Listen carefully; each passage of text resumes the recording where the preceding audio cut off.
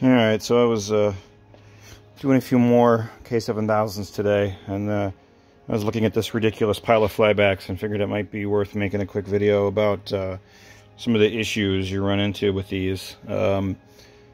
Bigger picture thing of working on K7000s. Basically, if you have games that get a significant amount of use, for the most part, you want to swap the flybacks when you're rebuilding them. You know, if you're just a collector at home, for the most part, it's not that critical. But in general, so these are all original K7000 flybacks, and the reason I've got a box of a couple hundred of them here is about maybe 2 years ago. I think it was 2018. I was hearing some rumors that the company that makes the reproduction flybacks that everybody is using, like so these. He's looking for an excuse. Apparently, he wants to stop making them.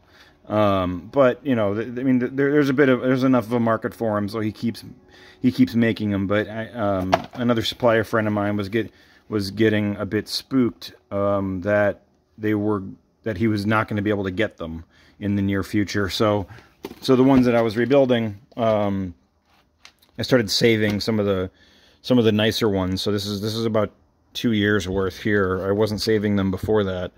So, and there's, I don't know, there's probably about 200 of them in here, maybe 250.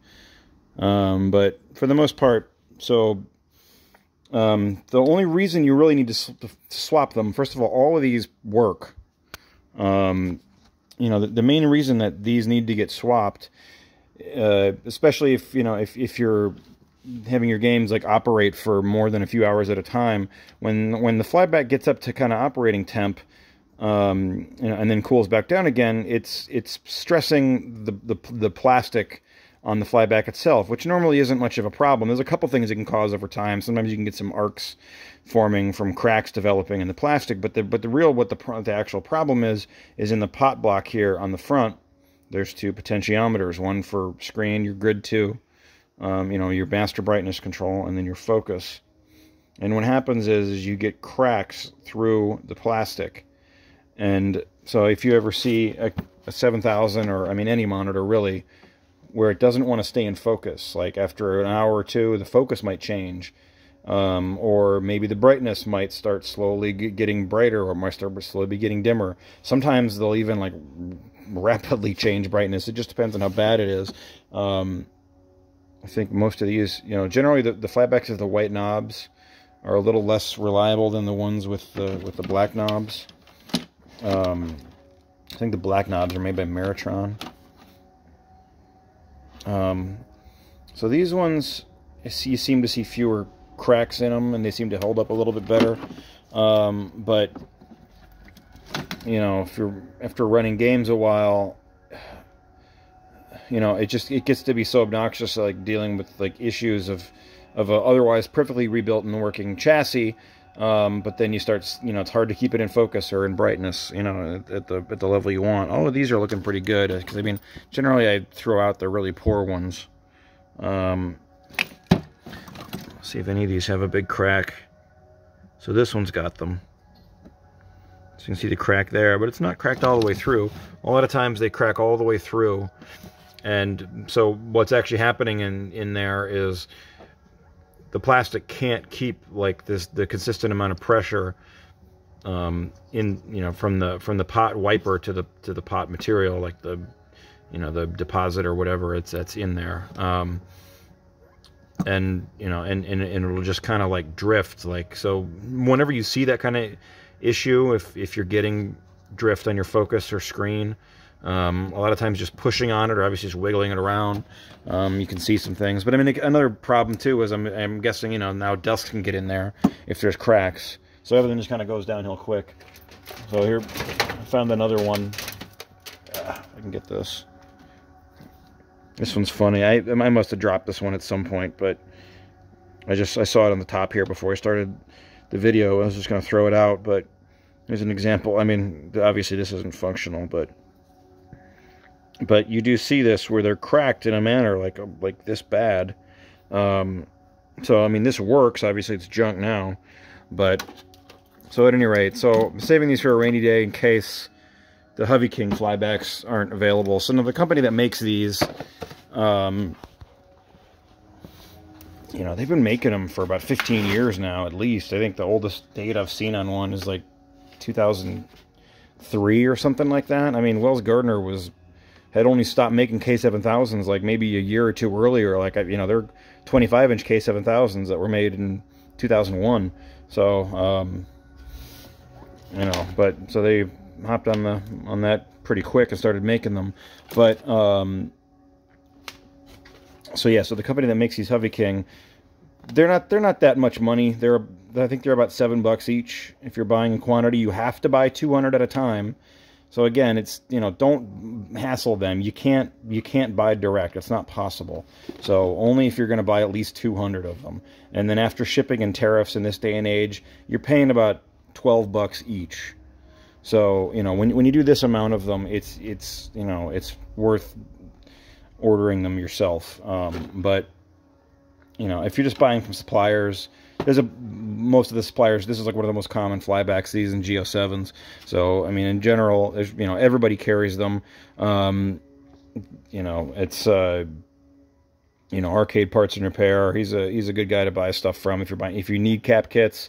I mean, you know, generally, if you're going to do any number if you're going to do more than a couple of anything, really, what you should do is maybe, or if you plan to get more games in the future, maybe work your way towards starting your own little cap bin up, as long as you're not going to keep them around for a decade, because you still want newer date code caps. But, you know, it is always, you know, better to buy direct from parts houses than like arcade resellers for the most part when it comes to electronic components. So, you know, because any electronic components arcade resellers are having, they're either buying surplus, or they're just, for the most part, they're just buying from DigiKey or Mauser, which is the same that everybody else can do, and then just kind of marking up the price double. So, you know, I'm sure out there somewhere there's some build order manifests, you know, some little BOMs. You can just click, it'll put everything in your cart that if you need all your caps for a K7000 or, you know, an MS9 or whatever you're working on. But, you know, if you need a few here and there, I mean, you know, buy from those guys, because they've got it all, and you got to buy from them for the flybacks. So probably the better people to buy the flybacks from, if you need more than a few. If you use Zanin, or probably, I think Paradise Arcade just got some in, and they're gonna, you know, I'm sure they'll do decent deals. But I think Zanin gets down to $17 each or something like that if you're gonna buy more than a handful. If you're buying like 10 of them or something like that. So, you know, I mean, I know people like Twisted Quarter. Competitive Products isn't really around much anymore. They would sell them for under $18 if you're buying 3. You know, but that's probably just a holdover from the days before tariffs, where everything was you know, a couple bucks less. But so anyway, so I mean, that's where you get these, and the expectation is they're going to be around a while. So I'm not too worried about it again, but it got me into this habit, and this is fine for now. But so what these are is, so over the past maybe 3 years, I've probably done about 300 of these, maybe 350, and these are ones that have failed. So these are in games that are getting run, you know, 14, 15 hours a day. And what I've found is you see you know, maybe 1 in 20 of the Hovey King flybacks will fail. And they all pretty much fail in the same way. You can see right here, there's this weird little hole in the side of the flyback. So what happens is, I'm going to grab a chassis so you can see. Here's a rebuilt chassis.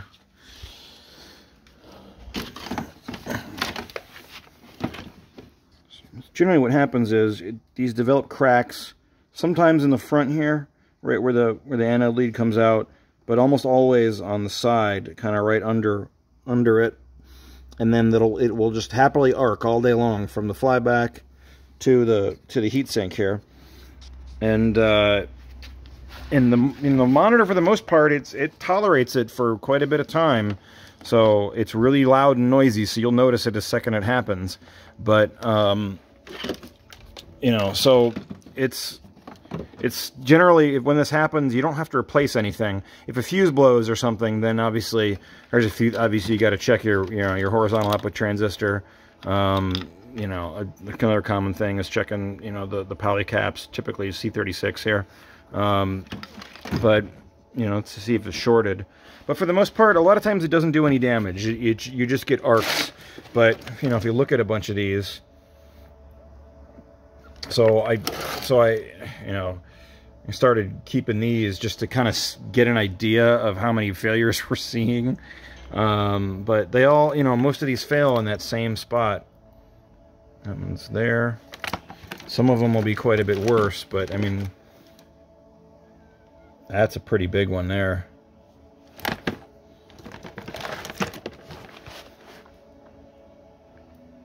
Yeah, on a few of these I have little notes. That's a pretty serious one. This looks like this might be, is this an older one? So, on all of these have a date code down here.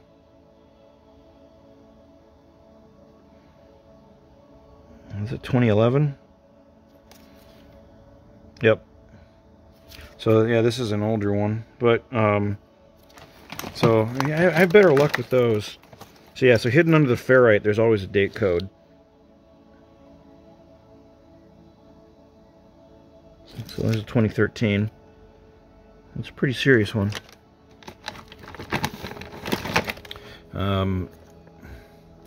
This one just says arcing, but I don't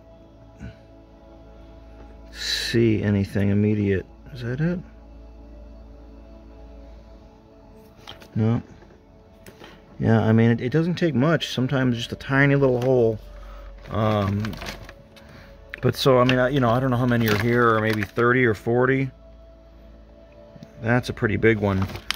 So less common are issues like this. That's really serious. So, but you know, there's probably only, I don't know, half a dozen of these in here, and you know, for all we knew, this could be caused by a chassis issue or something. You know, I'm not certain, but this is really rare. I mean, really, the only things you really ever see go wrong with these are the you know, is the arcing issue.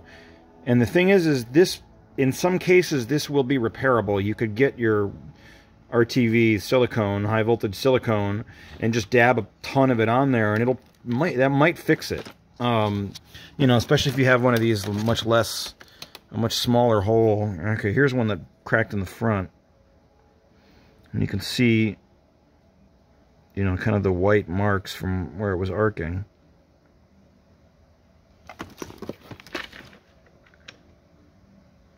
But nearly all of them, though, that's where they fail. So it's interesting. I mean, I would like to take one of these apart and see what is going on in there, but that one failed down lower here. That's interesting. Got just a weird little hole in it. This feels like it might be an older one. 2015.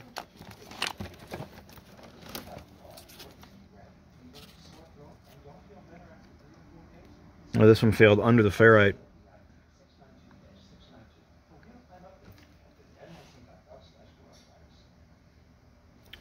That's a 17. Any of these ones are the 17 date code, or ones that I bought in a big lot from Hovey King Direct. The ones that the older ones are the ones that just ended up arcs. Yeah, right there. You know, other ones are just you know, whatever, bought from other suppliers back in the day, or just you see them coming in on other chassis. So that's another one in the front. So anyway, I mean, that's just going to be the story with all of these, really. So, you know, they all have that stuff going on. I think there's these ones back here, I think all died of different issues. Otherwise works. This one has a bad G2, yeah. So I know there's probably 3 or 4 of them in here where it lost the grid 2 voltage, which is screen control. So otherwise it's working. So, you know, you can see that with CRT failures. It probably just, you know, put too much of a stress on it and just burned out that section of the winding. So there's a couple of those in here. There's a couple really big failures. Here's a big split. Like this is like failing in a way that like a G07 would. But Again, this is very rare. That's the date code on this one. 2017. So, you know, I mean, most of these have been sitting here for a while too. Generally, so here's one that says blows hot, but doesn't have anything obviously wrong. So problems like this are really uncommon. I mean, really, they almost always work. They just get the arcing issue. Now, one thing that you would see with older ones, this is not a problem with anyone you're going to buy now, but so these are ones that might be good. These are ones that actually should go through and test. Actually, some of them need to be repaired, which is yet another reason why I was keeping some of these around, because there was a period where they used some really poor quality. See, look at this. This is not pliable at all. This is not silicone, you know, like the standard stuff is. So whatever's going on here, this just hardens. And there was a period where, you know, you saw a bit of that. So okay, that's this one. So let's see what the date code on this one is.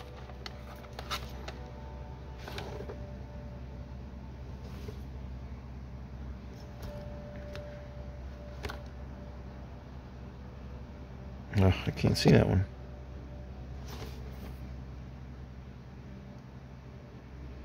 $2011. So I guess from around there, and probably a, you know, there was a not that huge amount of time that there were, but there, I mean, there must have been a couple of years or something like that worth of production where this is really the only problem with them. So I mean, this one I can reuse it.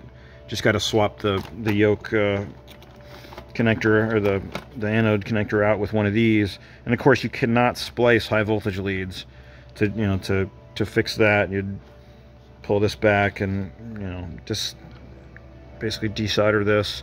This is kind of crimped, but you can just kind of pull it off and then flatten it out with some needle nose pliers and crimp it back onto a new one. So it's not. I've done it a few times with a few of these, and it works fine. So you know, so this one will be all right. But there's also going to be a few in here that I'm sure, yeah, like this one.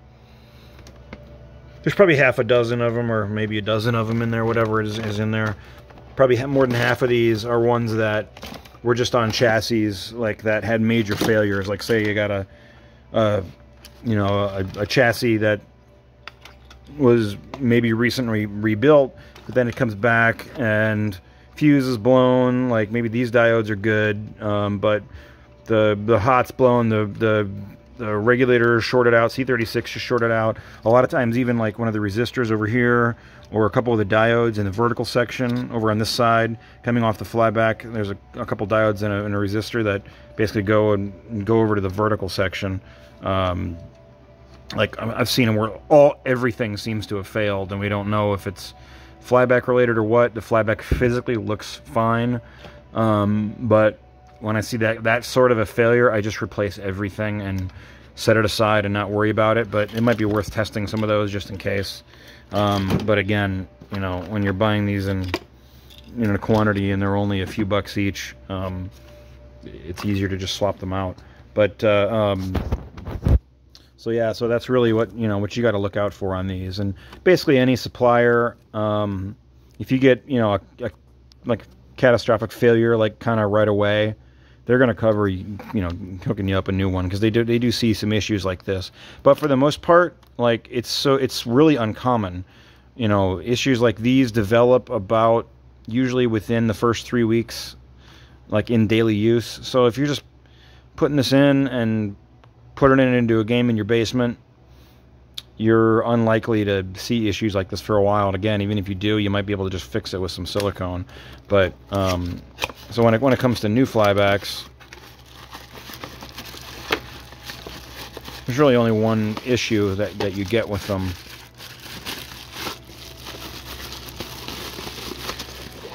And that's just the way they're packaged. They come on this little sheet of styrofoam, and I think they're putting the pins into the styrofoam when the pins are still hot. And if you look at them, you can see some white gunk on the pins. It's not a clean solder. So what I always do is I get flush cutters and just scrape them off a little bit You know, just kind of lightly put the flush cutters on there, the same ones you're using for clipping your capacitor legs off of, you know, after you rebuild them, and then just kind of lightly put it over the pins and just scrape it in a couple positions to wipe the stuff off. Because I mean, you can put it in like that, and you're gonna have to give it a bunch of heat and burn through that garbage, but you don't get a good solder joint unless you clean this stuff off. And all of these flybacks always seem to come, you know, they're always shipped that way, so they don't have clean pins, like the way they're manufactured. But you know, that's really the only issue you get with them. It's they're really perfectly reliable. So anyway, I guess hopefully that's informative for somebody. The problems you see with these things, and then again, it's worth keeping these around, at least, you know, if you have a significant amount of games, just in case it comes down to it. These aren't available again, because they don't really seem to fail that much. So as long as you can find ones that don't get drift from the pot block, you're okay. So that's that.